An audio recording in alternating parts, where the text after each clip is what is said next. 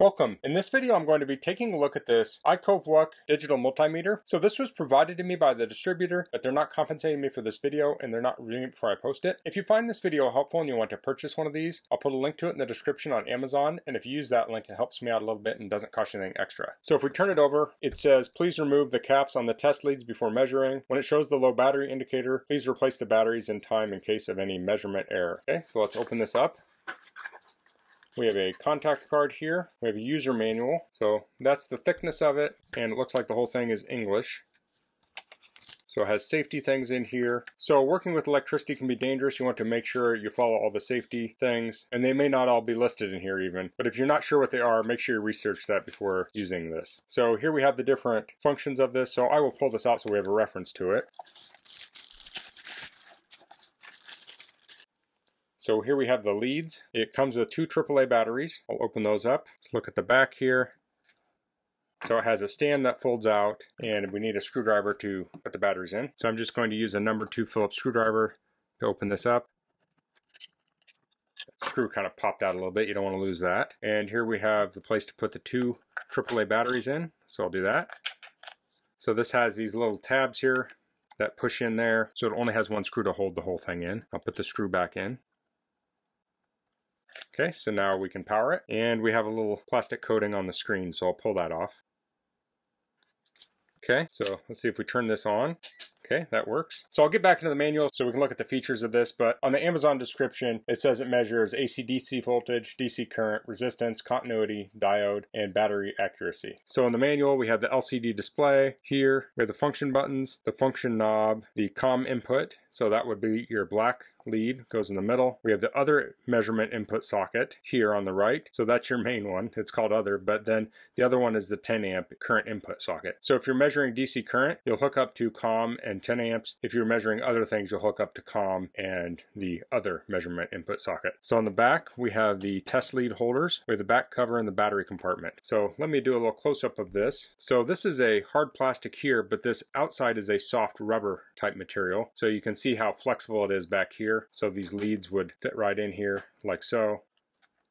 So that'll give it some impact resistance, and then of course we have that kickstand there so you can put it up like that. So if you're working on something, then this can make it easier to read at this angle. So this is a true RMS meter. So here it talks about the function key. So let's see if we can turn this on to some mode. It says press the key, enter data hold mode, cancel data hold mode. So if you take a measurement, it will keep it there. So if you're measuring something where you can't quite read the screen, you could hold it. But then if you just press it for 2 seconds, it'll also turn on the backlight. Let's see if I can show what that looks like. So here you can see the backlight. Now I do have the ambient light on above my head, but if you're in the dark, you'd be able to see the screen with that backlight. So I'll hold that down again to turn it off.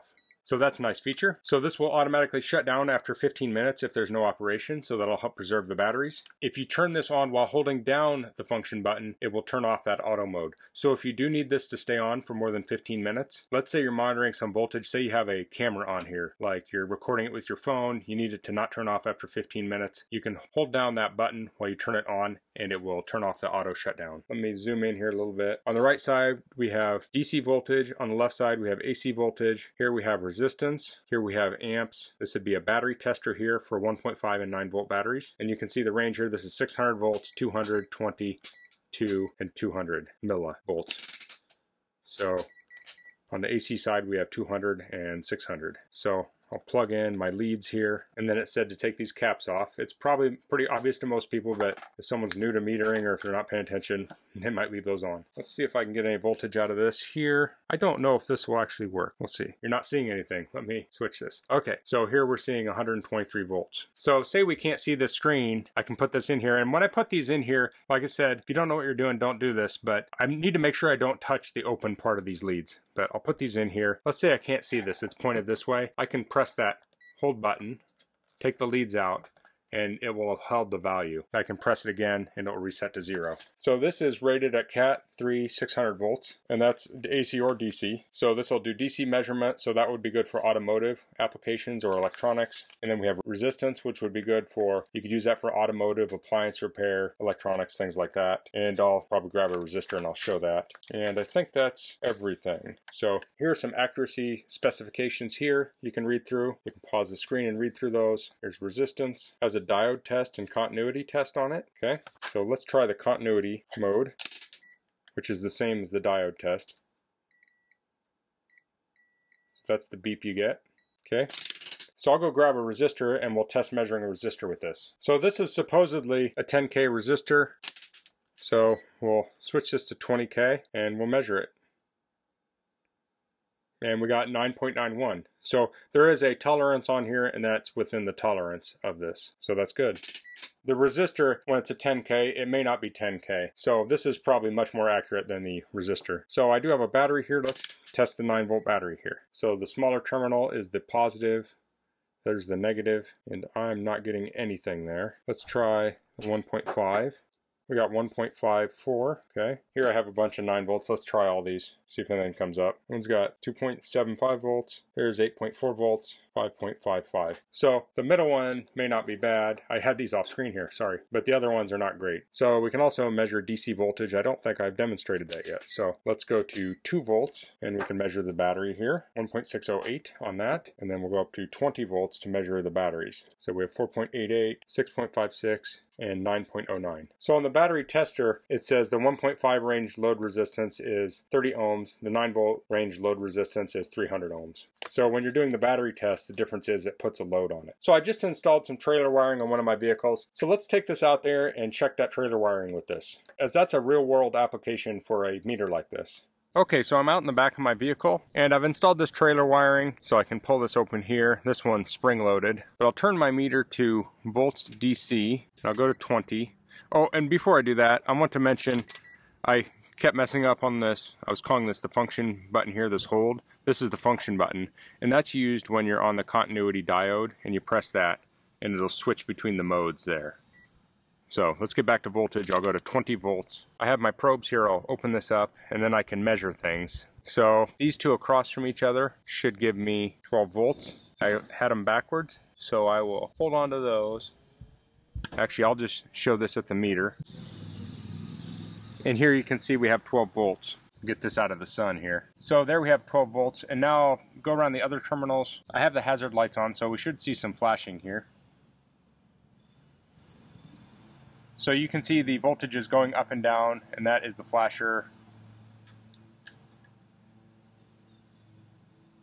I think that might be the right turn signal.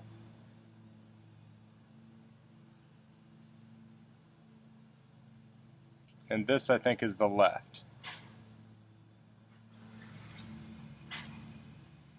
So we have the same thing here and here. So that's just one of the many applications for a meter like this, is checking trailer wiring. Now to do the full test, I'd actually have someone go in and hit the brake, and I'd get my wiring diagram out so I knew which terminals are which, and I'd test every function. You can buy things that plug into your trailer to check the wiring. They have lights on them and such. But this isn't something I do daily, so using a meter is the optimum way to do it, so I don't have to buy another tool. Of course, you can check your battery voltage with this. You can hook this up to the 10 amp probe here and look for parasitic loads. You can check fuses, other things with it. So that's the IKOVWUK multimeter. I really like the size of this. It fits nicely in the hand and it has that rubberized coating on it, so it feels very durable. It has lots of features on it. It has the features you would expect in a basic multimeter. It has the AC/DC resistance and such. I like that it has the backlight and the hold function. A lot of times when I'm working on something, like if I'm fixing an appliance or something, I might be behind the appliance and it might be dark. It's nice to be able to turn that light on so you can see it, so you don't have to have a second flashlight pointing at your meter. So if you're looking for a basic meter to do things like home repair, automotive repair, and such, I think this is a great option. So that's all I'm going to cover in this video. If you have any questions, please leave them in the comments. If you like this video, please click like. If you haven't subscribed to my channel, I'd appreciate if you could do that. And thanks for watching. Until next time, goodbye.